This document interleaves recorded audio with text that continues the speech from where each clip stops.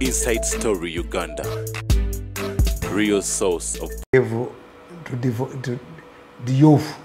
The youth is a sort of society. Okay. So when people kakati bano ate kambabulize ebyobufuzi biringa matatu abazanya matatu omanyente bali kubakubye mu matatu ategeera we nti yakoze yafudde era bagatunula munga amamanzo muwangu ebyobufuzi biringa mupiira tunulira goal weva mulipule wabera we bakolera ki bakolera ensobi nti if these two people cannot solve themselves their problems Uganda is kind of sit with them aside bana babiri kani rugaba ne rwabo yes Uganda baganda wengana bajaga kati muntu vili katugende you are fair to solve your issues two nabagambye jo ndi musebene omuntu ebintu ebyakole byonna biri mission oriented why doesn't he prevail on any of them?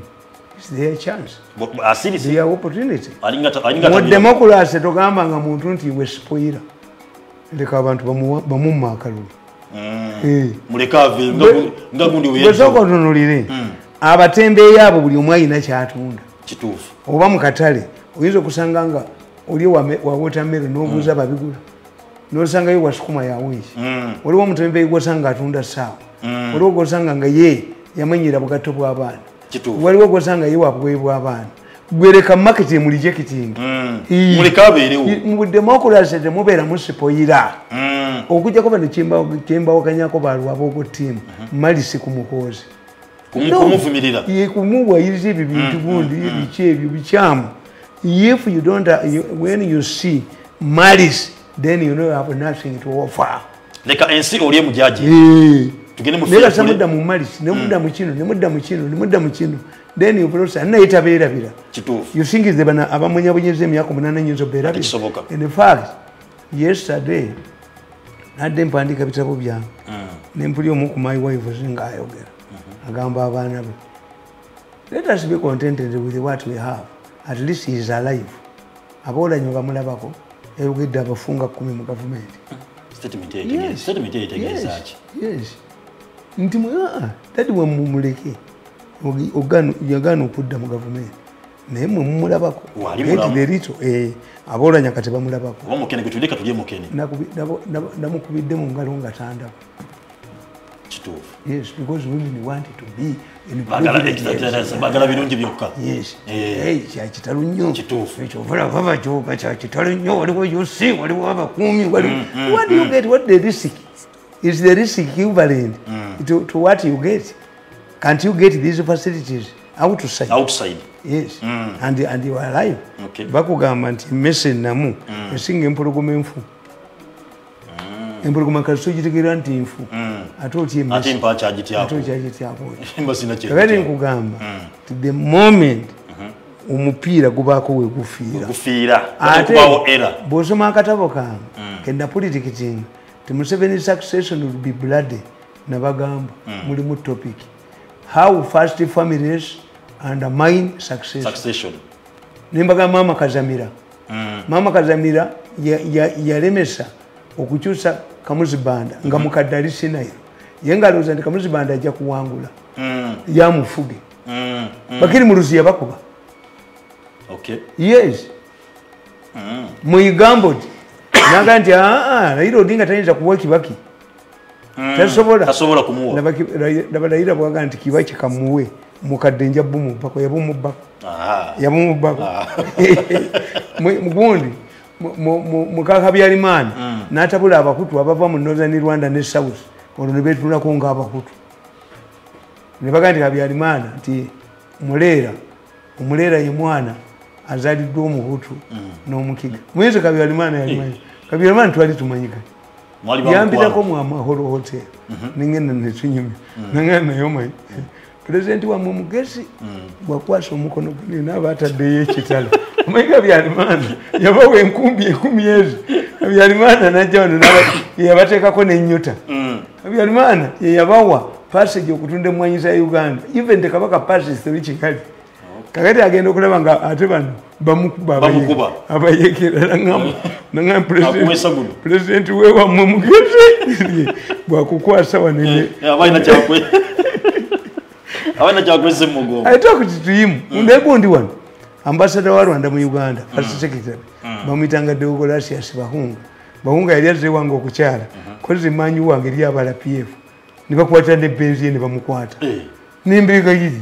This man will think that I trapped him. Nze na mutrapi. Nze mulese. Muliko musajja agende. Mumpatire wachiri walala. Mukwatire walala. Okay. Na yesi one. So, kakati nkugamba nti ne muka Habyarimana yatabula abakutu. Abakutu abava mu Southern Rwanda ne batulira RPF as an average. Okay. Yes, as an average. Abo bakanyerenge. Bagundi ba Major Lizindi. Baba jalu hengere mukomera nga Habyarimana mukazi abasibi.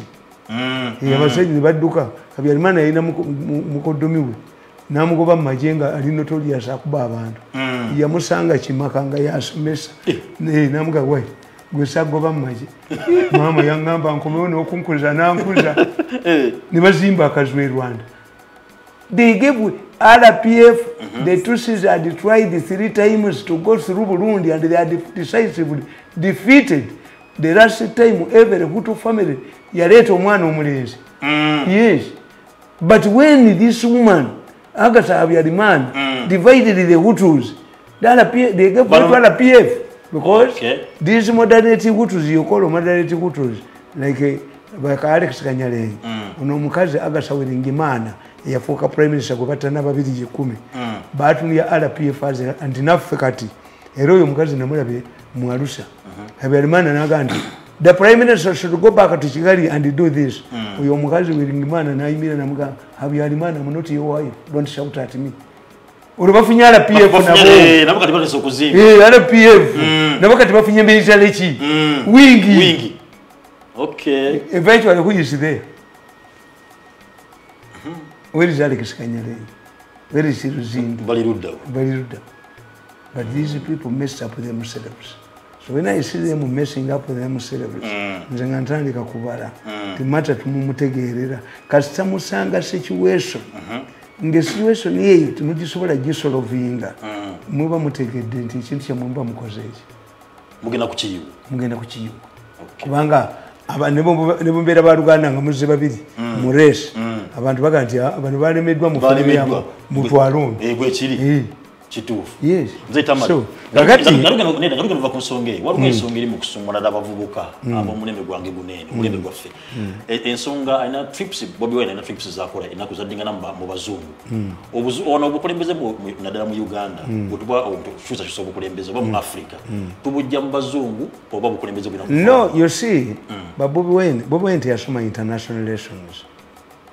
Bosoma international relations is the interaction of states and non-state actors in the international arena. Okay. International relations you study how with the Bazungu conduct themselves. Abazungu balina phrases mutategeera. Nti when the Bazungu said no fly zone, ne South Africa yalietula ku Security Council. Yo yalowooza nti bisaawe. Ebyo basibye. Okay. No fly zone. Ne Gaddafi tekitegeera. Why? No fly zone. Gaddafi bali bamuganyeeko nga bamutaddeko bani y'ennyonyi. Era bwe twagenda nga Libya nga tuyitira Tunisia. Tiyalabanga ekipya. But no fly zone means nti ewakawo togenda kufumba mmere. Ekitegeeza amatooke tugatwala, amanda tugatwala, sefuliya tuzitwala, enku tuzitwala. N'amazzi ne tugatwala. Easy. Ebisaawe byali bifuuse legitimate target for attack. Tewali mudduka byekitegeera. Okay. Kati abazungu balina kye bayita engagement. Ndia tetunaba kumujjawo. Tetumanyi omukazi ali South Africa ali mu Tanzania. Okay, they are stable. We don't know what is going to happen. Mu region. Sudan is fragile. Congo gundi azze. Badde nsoma mawulire agatali gabano. Agawandikibwa abagezi. Ne bagamba nti ne bali basayininga endagaano. Nshikedi yayogera. Naga some neighboring countries are fueling, are funding M23. Yes. Naga it will not be, it cannot be a practice for some countries to see that they can control other countries through proxies. Kakati Congo eri bweti. Congo has come for stability. Although we don't have a military pact, but we have excited people. We think the Congo is when it comes to Kenya, you can understand. Kenya, ojja kuyita ne Southern Sudan, bayina Kenya Commercial Bank. Wano twakwata amanda gaffe tugatwala Matadi, olutalo bwe lwagwawo twafiirwayo, bannayuganda babanyumize be bakubira mu Kinsasa. Gavumenti yasasula. Hapana, basuubuzi bafiirwa bufiivu. Yes. Wabula bo abayina ba mirazi baabwe nga miruzi zaabwe Southern Sudan ba mirazi basasula. That's the selfishness of this government. Kati ojja kusanga nga ne Congo gimwagala Kinsasa, Kenya Commercial Bank ngera yo jeri. What bank are you going to take? Mumuna atwala yo. Era Southern Sudan yokitegeera tebatta banna Kenya. Batta mwerwaje. Mutwala ngege, mutwala mmere matooke, mutwala yoki. What the Sudanese can do, can produce. Have you invested in Southern Sudan in the real investment estate? Yes. Why are they killing Uganda? One rubbish. Iranzi na wandika katabu bili mukaga nga tugenze ne president nembaga nti bana Uganda bajja battira Southern Sudan. Why? Muna Uganda bwalaba omuntu aliko ne samuyita muleera. Abafala. Twasanga nga basajja Juba nga bebaka ne sente zaabwe eza $. Mu system. Si basiramu naye bafuna oluwalabu. Kituufu. Nga bwakuwa omutwalo gwa $, tabalaamu gwezo omuwadde. Alla ali kusasula. Nabagambira nti bano bagenda battira wa. Omuna Uganda olutuuka wano agenda kulooza nti bano baki. Bano bafala. Nensanga omusajja ku CPS babbi ebintu by'omusajja mu Southern Sudan loole bagibbi nalaba abasirikale baseka kakati omubbi bamuyina naye baagala ye yabaasasubaweseni nendaba omukongo omusajja mu Southern Sudan ng'agamba munne no let us go they have stolen our property using their police let us go and do what we did to the Congolese. Nenga kati kino kitudde wano mu office ku CPS tekimanyi nti kiwaddeyo bannayuganda babatte tekimanyi action zaakyo when you grab property from this Sudanese is going to avenge on Ugandans abali ludda abali eri ate kyakubiri bamalaya bawano entobo tebalina tebasobola badinka kati bwamalaya bwagaana batya abadinka okukamala saalabayo omukazi yafumbirwa mudinka batya abawano batya omudinka. So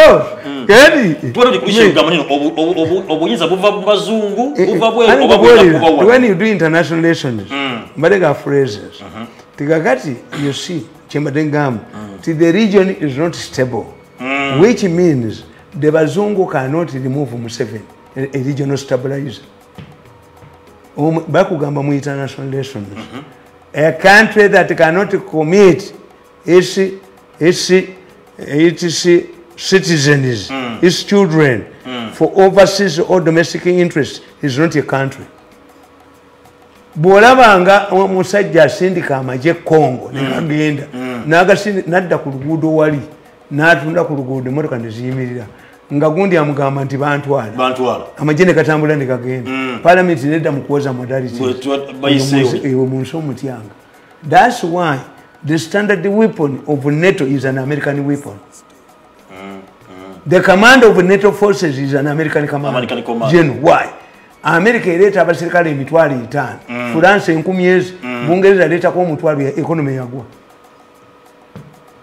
A country that cannot sacrifice its children for overseas or domestic interest in the international arena.